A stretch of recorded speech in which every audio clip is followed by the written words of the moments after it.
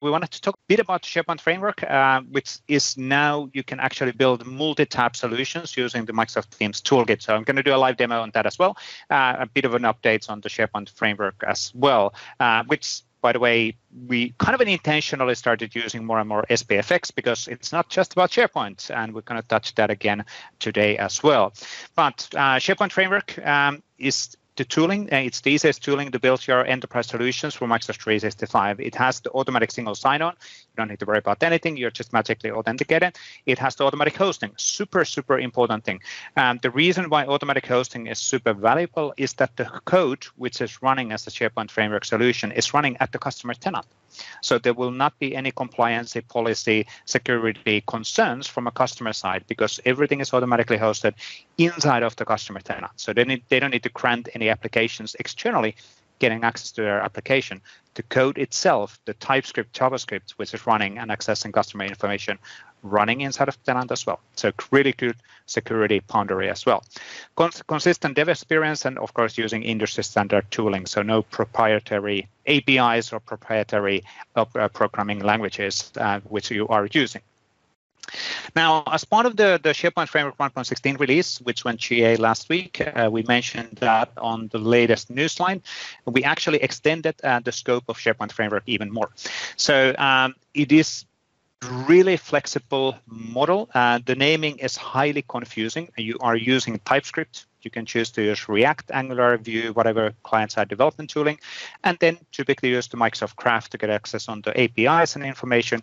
And your application can be running in SharePoint, in Microsoft Viva, Microsoft Teams, or now also in Outlook or in the Microsoft 365 app, which is basically the office.com, but there's the renaming happening within the applications, which is a bit of a confusing, but it's Outlook and Office for those who are familiar with those terms. And again, there is for all of these things, these applications and all of the different shapes, there's the automatic single sign-on, there's automatic code hosting available, and you are building with React or with TypeScript, more importantly, not with React. You can use React, you can use Angular, you can use other things as well. We in Microsoft, we use SharePoint Framework to build a lot of the experiences as well for Microsoft Viva, for SharePoint, and so on. So you are using exactly the same tool stack what the engineering is using as well. So we're not just giving you an alternative ways of doing extensibility in Microsoft 365. No, you are using exactly the same tool stack as our engineering is using as well. So it's a future-proven model from that perspective. Now, I will jump on Eduardo's question. You can use Vue.js, you can use Angular, you don't need to use any framework, you can use React. We do provide, by default, a scaffolding or a starting project in React. We do not provide that for Vue or Angular, but you can absolutely associate Angular on Vue or whatever is your chosen JavaScript framework for SharePoint framework to be used. It's really up to you. And we have even tooling and tutorials in place how to get started with that. Now, the Teams Toolkit is one of the tooling to be available to build experiences with SharePoint framework. And of course, as we're using Teams Toolkit, as the name implies, you are then targeting Microsoft Teams. Now, of course, we're looking into doing more alignments in here in the future.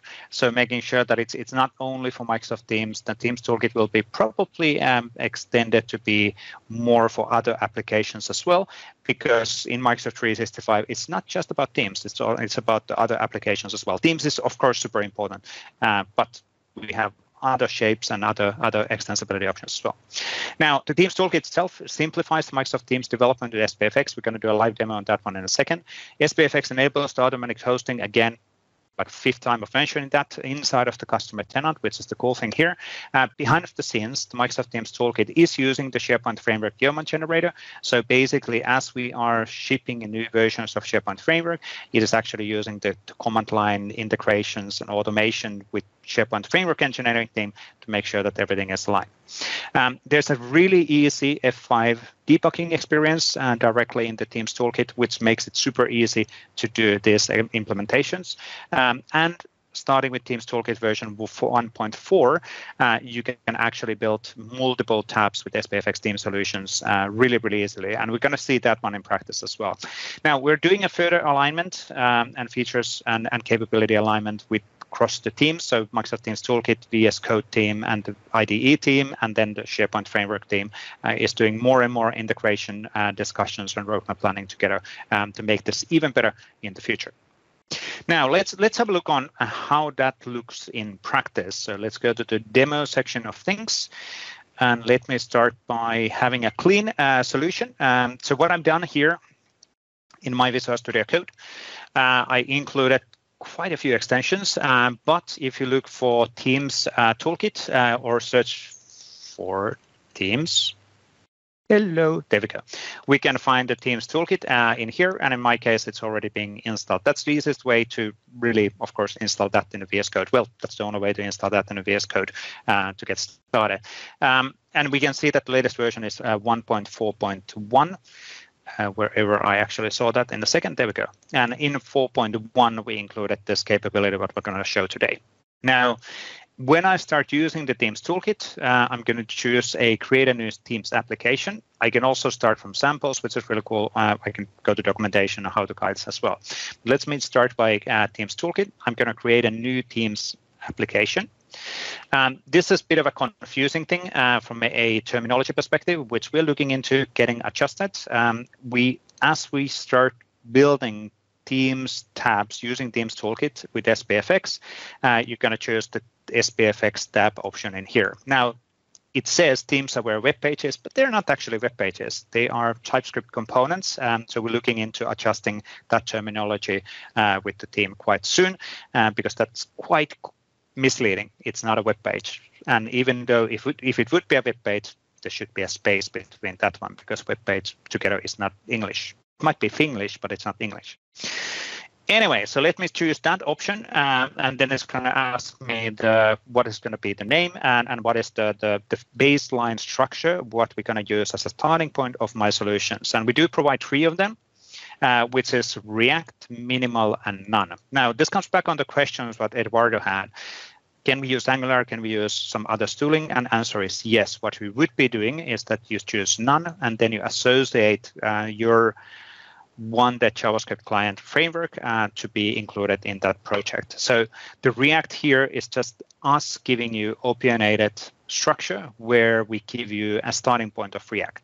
You could just as well actually do None and then associate React to be used there with the different options. So there are multiple options. We do not restrict what is your chosen JavaScript client-side framework. Now, React itself is here an option because we use React internally. So most of the implementations of SharePoint Framework, which engineering is doing, are built using React. So that's why the React is in here, and we provide React-based controls and all of that stuff. Now, let me choose React. Let's call this React Hello World, and it's going to then ask me where I'm going to save the solution. It doesn't really matter. I'm going to do React Hello World Nov22, and it's going to create me the structure in the Teams Toolkit. Now, in my case, I've actually done this in a separate project because when we start debugging and when we start creating the solutions, it actually runs the install command afterwards. So I'm going to save some time because the npm install will take a while. I'm going to close that one, and I'm going to close that one, and then I'm going to jump to an existing solution where the npm install has been already executed. And basically, this is the outcome what you're getting. So let's have a quick look in here and then add the additional tab in place. So what we have here is a Teams Toolkit in place. And as we are using the Teams Toolkit, we get a lot of additional capabilities. Like, for example, we can associate that directly to a tenant for a really easy F5 debugging. I'll show that one in practice. We get also references to start a new application, view samples, do an F5, provision to the cloud. So a lot of these kind of commands, which you would have to remember from a command line, you can directly click in this, and then that will initiate the needed commands and needed operation to make things happen. Add features is an important one as well, because that's the one where we will choose to add an additional tab to the SharePoint Framework solution pretty soon as we start developing this solution. In the future, we are looking into, of course, in SPFx solution case, also to have the Azure functions and all of those scenarios in place in here as well. which are currently in Add Features option if you're building a SaaS hosted solution, but not for SPFx hosted solution, which is a bit of a bummer because it's quite common that you use Azure Functions, even though you would be using SharePoint Framework. Now, all depends on your design and scenarios. So in the solution structure side, if you are familiar with SharePoint Framework, the Teams Toolkit works in a way that it actually encapsulates the SharePoint Framework solution to its own subfolder.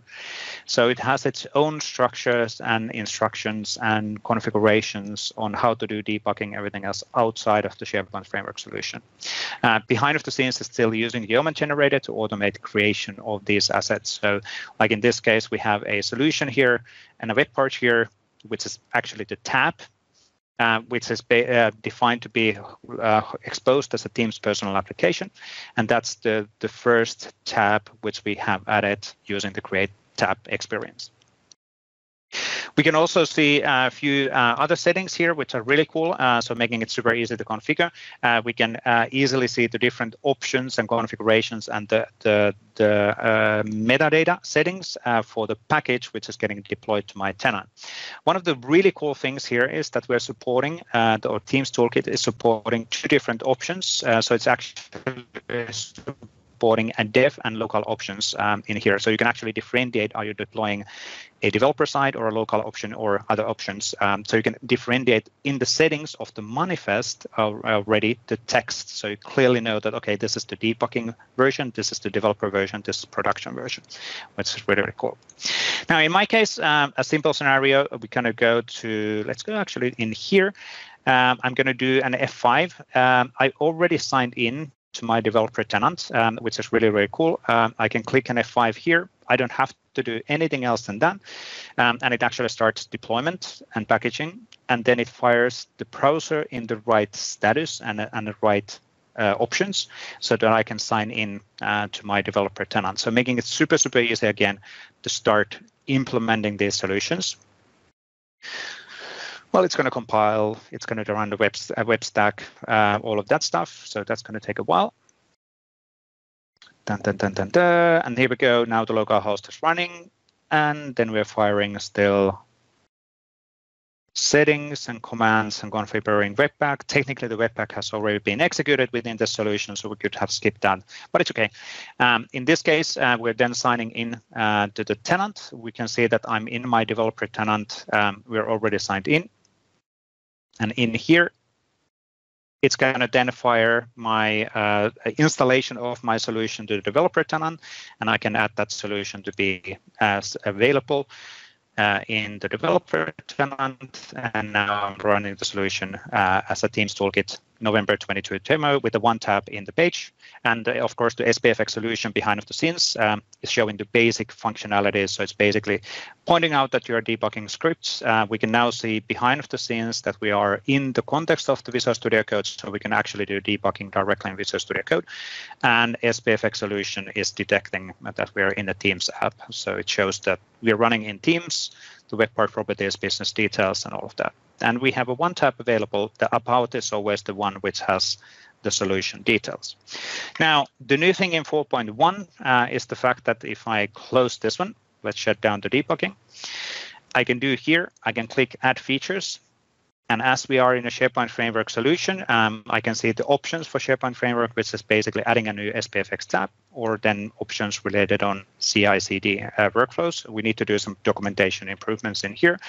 But in our case, we're going to choose SPFx tab. Let's give it a name like additional tab, just to make sure that we can easily find that it's available. And that then scaffolds that additional tab to be available within the project. So making sure that it's available. There we go, tab is available. We have a message in here. And if we go to the solution structure, extend to SPFx, we can actually see that we have 2 web parts available, which are then as these tabs. Well, they could be exposed as personal applications even in Outlook, but that's a separate discussion. That's not a demo of today. So now the cool thing here is that it's fully automatic. So now if I do F5 again, we can do debugging in either one of the tabs. So now as I do F5, everything is automatic. I don't need to do anything. And it fires again my browser. making it super, super easy in TypeScript to do my development, debugging, testing, all of that stuff. And it has the hot reload as well in place. So of course, you don't need to wait for the execution of all of this stuff. So we can do modifications directly in the code, and it has the hot reload in place within things. The reason why it now takes a while is that we did pause the debugging, added a web part, and then again, we started the debugging again. Here we go. We're firing in Teams. We're adding the solution and loading the solution. As the solution has significant modifications, we need to add it again. But now we would be able to, as we're running in the browser, we can now see that we have two different tabs. You can see them both in here, which is really, really cool. Let's load the debug script.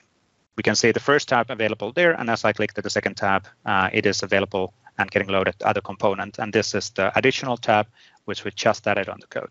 So making it super, super easy to do modifications. And again, the hot reload works really, really well. So I can actually go, let's see if we can quickly do this. I can go in here, not in there. Let me go to components. Additional tab, let's call this out. Welcome to SharePoint Framework in the call. And now if I do save, and let's go in here.